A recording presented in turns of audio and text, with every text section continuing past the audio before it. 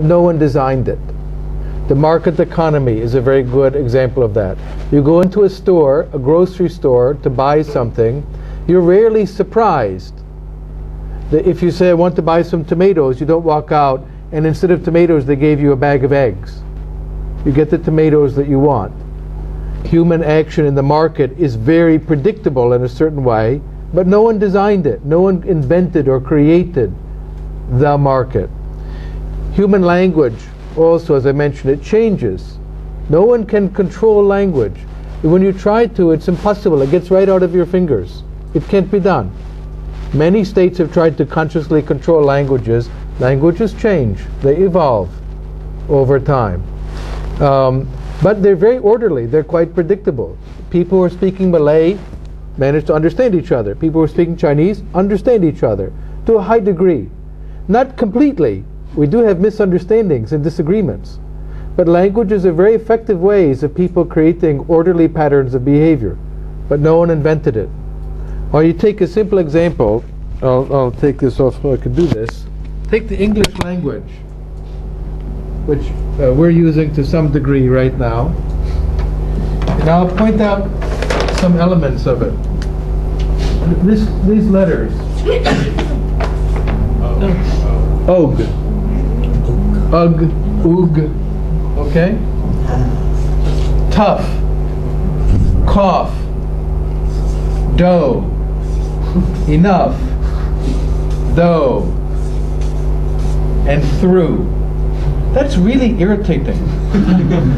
Right? English is a very annoying language in that regard. No one, who would invent this? It would have to be evil. Only an evil person would invent this. It just emerged over a long period of time, and you get this crazy system called English. It's not perfect. It does have some advantages, though.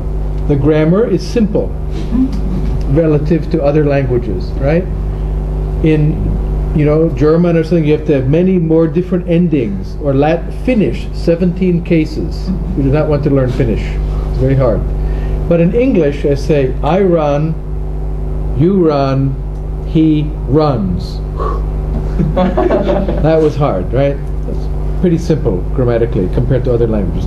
But it has the largest vocabulary of any language in the world. So it has some advantages for coordination. It's relatively easy to learn at any level, but you can always go higher with this more advanced vocabulary. But trust me, no one would ever invent this. You'd have to be insane to invent the English language. So these are products of human behavior, but no one designed it. They were not intended, they were not planned. But they produce a high degree of social order. A lot of it is accident also. Take the case of right and left on the freeway. Who decided if you would drive right or left? In most countries it was not decided by the legislator, it was social practice. That the carts, the horses would come this way, you would go that way. Very quickly people established patterns of predictable behavior. It's not officially in any state in the US, there's no law that says you must drive on the right. The law says you must follow the rules of the road. The rule of the road is everyone drives on the right. So that emerged spontaneously and now is a part of the legal system. So there are lots and lots of different kinds of spontaneous order. I'll give one last example. What's happening in the internet right now with things like eBay and PayPal, all kinds of new standards of behavior, new ways of treating people. When people have conflicts over commercial exchanges, like on eBay, does eBay get used over here? Yeah. Okay. There are judges on eBay. Who knew? You can have an argument. There are ways of rating people. You can have a person expelled from eBay if they did not behave honestly.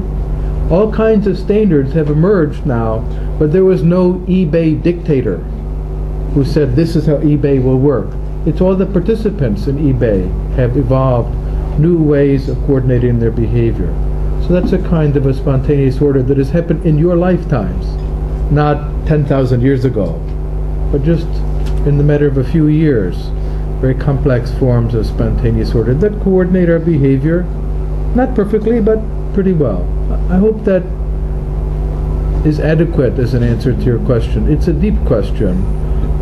So I think fundamentally it is the rules that govern the rights and responsibilities of individuals that allow them to coordinate their behavior without relying on a central dictator.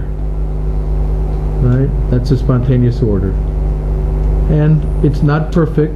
People who want perfection in life are always unhappy with spontaneous orders because they're not perfect. They just happen to be better than any other alternative. The other alternatives are dictatorship, and dictatorship is always worse than decentralized, spontaneously evolving orders. So, any more questions? But doesn't the market itself also dictates? Because like you said, yes, nobody in eBay said what to do, they didn't dictate you. But eBay itself, they have a set of regulations which they expect you to comply with. But now you see, as normal people, we do not have the bargaining power to bargain with eBay. So doesn't the market itself dictate people? Well, think about it. Did everyone hear that question? eBay sets the terms for your doing business on eBay. It's true. But there are alternative ways of trading even on the internet. First off, you don't have to go to the internet. You can go to an old-fashioned street market to buy and sell things. You can go to a department store. Lots of ways to do that. And there are alternatives on the internet as well. There are lots of new things that are coming about. PayPal emerged quite separately from eBay. Peter Thiel said, I'll bet there's a way to allow people to transact financially that guarantees their privacy, so I don't have to give you my bank information. And he created PayPal. Became very, very rich in the process. But there are alternative means of doing that as well. You're not obligated to do business with PayPal. If they offer a good service, you can do business with PayPal. But there are lots of others also. Western Union, traditional credit card transactions. In fact, I feel awkward saying traditional credit card, because credit card is something that emerged in my lifetime. My parents didn't have credit cards. So it's not that traditional in a way. It's quite new. But now the world changes. It gives us so many options that we consider credit cards traditional means of payment. The reason is the market gives you so many different options you can choose from. It's true that everyone always has some monopoly. I have a monopoly on my services. You want to get a Tom Palmer lecture? You have to come to me. I have a monopoly on all the Tom Palmer lectures in the world. They're inside of me, and you've got to buy them, okay? Or I give them to you for free, as in this case. So I have some kind of monopoly, but trust me, there are lots of substitutes for me, right? You could go get someone else who's more entertaining, more funny, more interesting, more learned, more wise, older, younger, more handsome. There's lots of alternatives to me. So in some sense, I do have a monopoly on me. But it doesn't mean that the market generates monopolies. There are lots of alternatives to me to come teach an economics class. And similarly, of any given institution, the free market gives you freedom to choose this one or that one or this one or this one. It's also true, and I think this is a background to your question, well, there's always costs, but that's part of life. Remember, I said all choice has costs. To say I want a life in which there are no costs is the same as saying I want a life with no choices. All choice entails costs.